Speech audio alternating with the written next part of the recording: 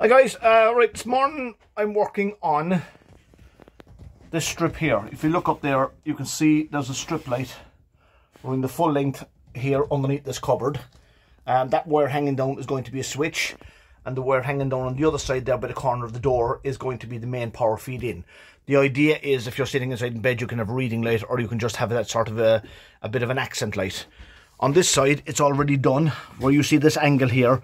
Down inside the gap there, along the bottom here where the nail holes are, there's a full length LED right the way down here.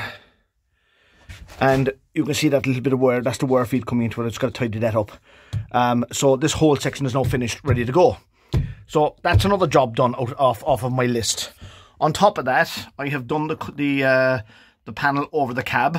That actually turned out really well. The whole idea of that is for the seat unit that's down there. This is basically wake up in the morning, grab your bedding, chuck it in there. That's pretty much what that cupboard is for and nothing else. Makes it nice and tidy. So guys, that's that one done. And then